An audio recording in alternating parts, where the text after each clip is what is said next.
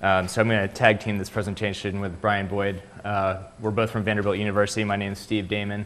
And before we start, we'd just like to thank Ben as well, who really did a lot of the legwork getting what we're going to talk about going. So we appreciate it. So we're going to talk about DAX, which is distributed automated automation for XNAT on large-scale image processing in the high-performance computer center at Vanderbilt. So we just want to give you kind of a high bird's eye view of our XNAT system before Brian goes into how it works, what it does, why we're doing this, how, all the cool things that we've done with it, and then we'll show you at the end how we control it. So our XNAT's got about 280 projects in it, a little bit more than 37,000 subjects, around 65,000 sessions, and right around 245,000 assessors. So we're very heavily involved in doing QA. Our primary focus on this is running a first pass on almost any single data file that comes in, and we'll get into what we actually run a bit later. But we're really interested in, okay, was the participant compliant during the scan? Did it work? Did you get the data that you thought you were going to get? We've got about 200 terabytes of online storage. Up there are some of the projects that we've logged in. We want to put the whole HCP project in, which it was kind of great to hear that other people have done this, but we're a little bit wary right now because we don't have enough storage space. We have a Hyper-V cluster with a dual front-end system, which was really also awesome to hear, and thanks to the XNAT group here for helping us get that set up. That was fantastic. We have one that handles all of the REST requests and another one that users log into. We had lots of requests hitting at the same time at frequent hours, and our users weren't the most happy when that happened. And then finally, we have a DCM for cheap packs that sits in between XNAT and the 2.3T magnets and 1.7T, as well as the OCT system, which has a reroute rule set up. So now Brian's going to give you a little bit of an overview of how the whole thing works. Okay, so we've talked a little bit about this already today. I'm just going to hold this. So this is what our system layout looks like. So our primary goals were really to sort of integrate existing systems that people were using at Vanderbilt. And so those are XNAT, RedCap, and Acre, which is our computing center. So it's a cluster, shared cluster, that you can pay to use their services. And so what we wanted to do is integrate these things, and we wanted to handle large projects, public projects like HCP, but also handle ongoing projects. And those at times have been kind of competing with each other for time, space, support. And so what we came up with is what we call DAX. And so DAX runs on a gateway, which is basically a dedicated node on the cluster. And various groups pay for their own gateways to run on the cluster. And basically what that means is you can run long-running jobs or infinite jobs. So what does DAX do? So basically, it queries the REST API for what data do you have, and then based on what you've already configured in DAX, it launches jobs that need to be launched on the cluster, keeps track of where those jobs are, whether they are still running, whether they failed or not, and then puts the results back into XNAT. That's pretty much all there is to it. So how does it actually get stored? So from the very beginning, we wanted a really simple data type that we could use just across the board for any type of data. And so this is what we came up with. And this actually handles information about the batch job itself, and then also the outputs of the job.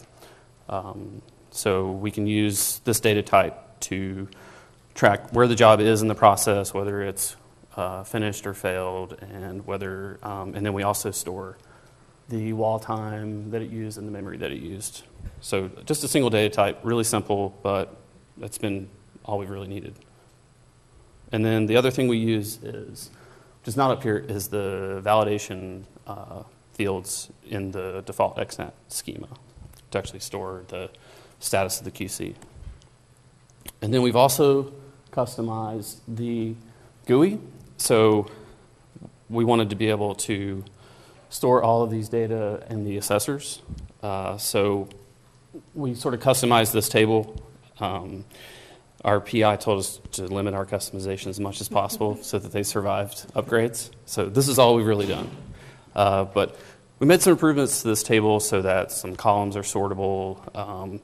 You can click on the little show counts to see all the resources that are there.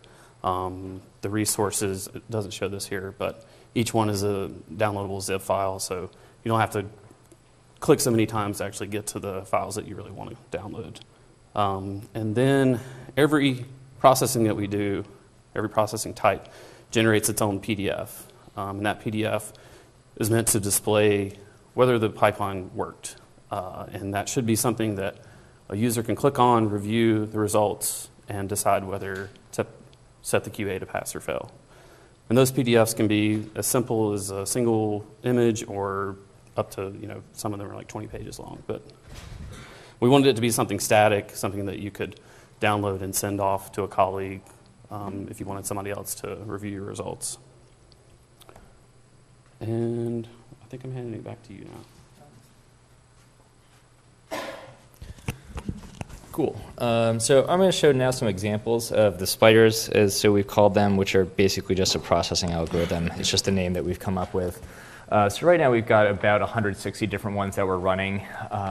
These are some examples. So in the upper left, which is A, that is DTI QA. So we're looking to see if the gradients actually fit when we're fitting the tensors. So the left black column there is supposed to be the best fits, and then right next to it is the worst fits.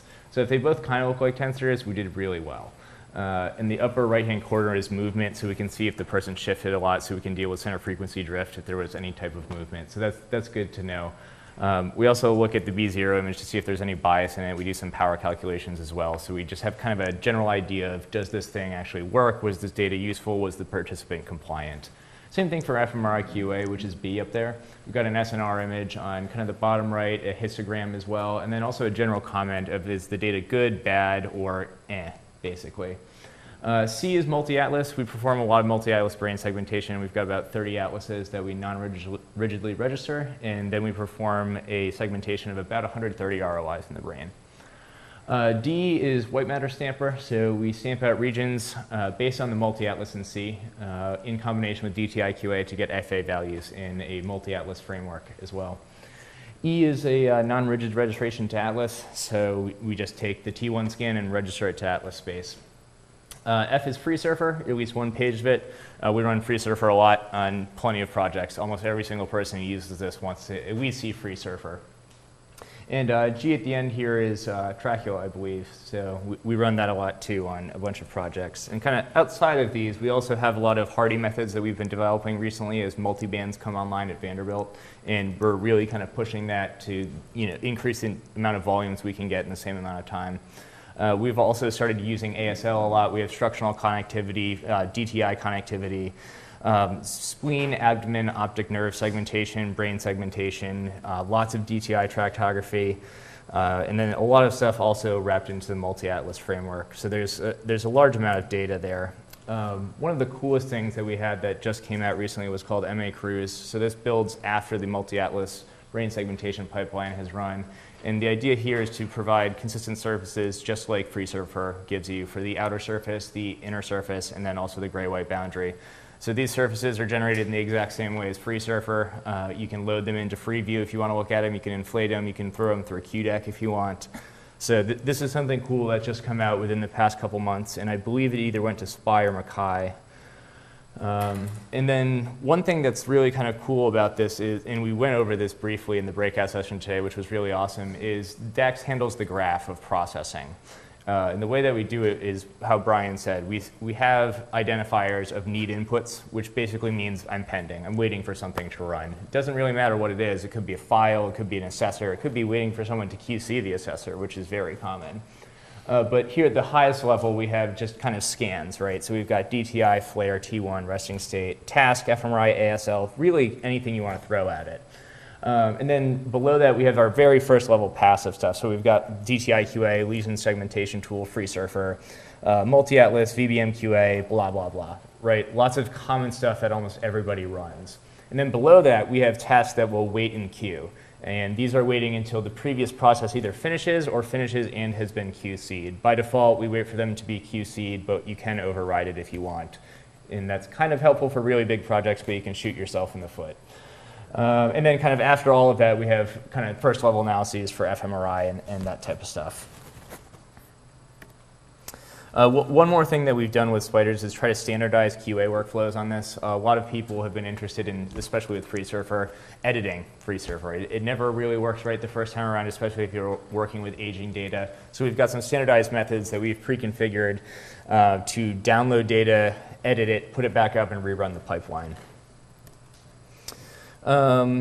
Just a couple tools that we've made. XNAT upload is probably the easiest thing to use that we've written, and it's so easy that my boss can even use it, which is shocking. He can barely write code, but he can use XNAT upload. All it is a CSV file that says, where's my data?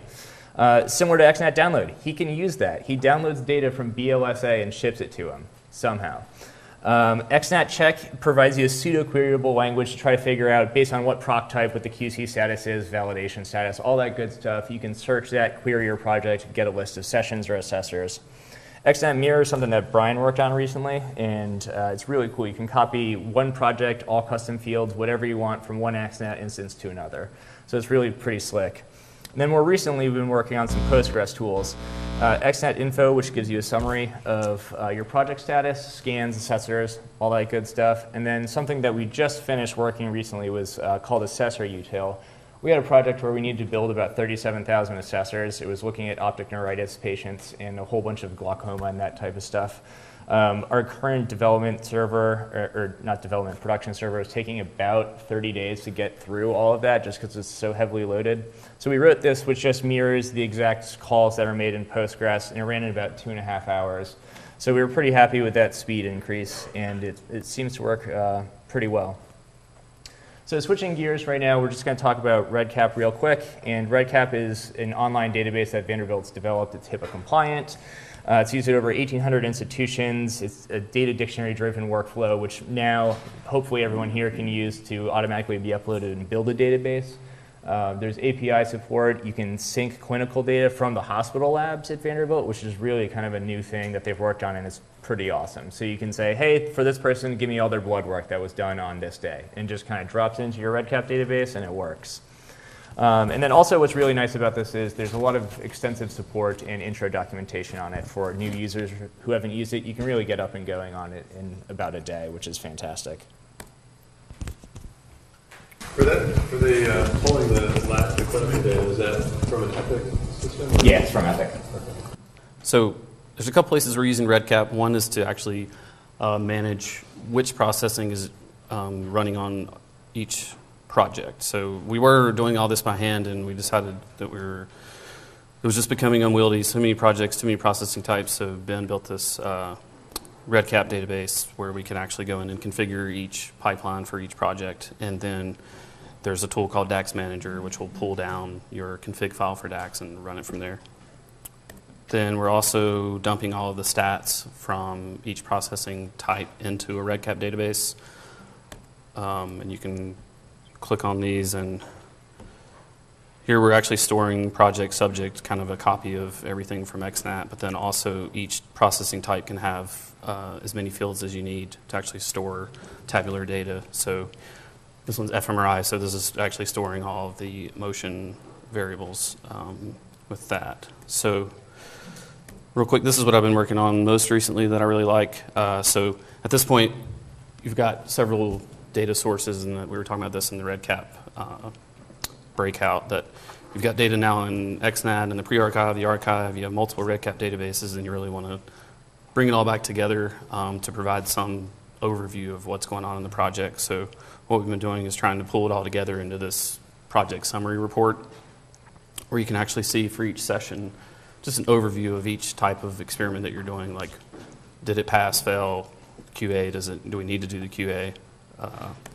And then with that, we can actually generate some charts, graphs of what's going on in the project. So for this, you can, for each processing type, you can provide your own little graph chart. So you can answer questions like, are my analysts actually keeping up with the QA? Are they actually doing their jobs? And then, how many failures have I had? So you can go back, and if something is consistently going wrong with your scan, then you can maybe tweak some parameters. And then you can see, like a summary of the motion in your fMRI, which people like to report. Same thing with DTI. So it'd be really nice to get this to actually work within the XNAT system, if that's something we could talk about. And then these are all of the internal PIs that we work with. So these are really across multiple departments, a lot of clinical people, primary clinical people, actually. And then some quick acknowledgments.